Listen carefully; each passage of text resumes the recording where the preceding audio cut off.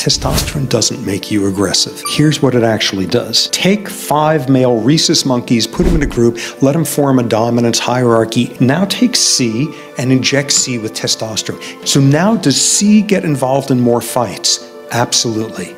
Is C suddenly challenging A and B and rising in the heart? Absolutely not. What happens instead is C becomes a total nightmare to D and E.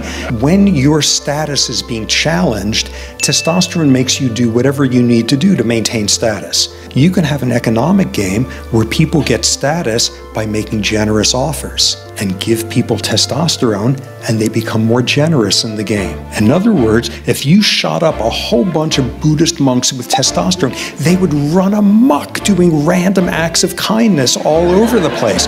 The trouble isn't that testosterone makes us aggressive. The trouble is that we reward aggression with status so readily.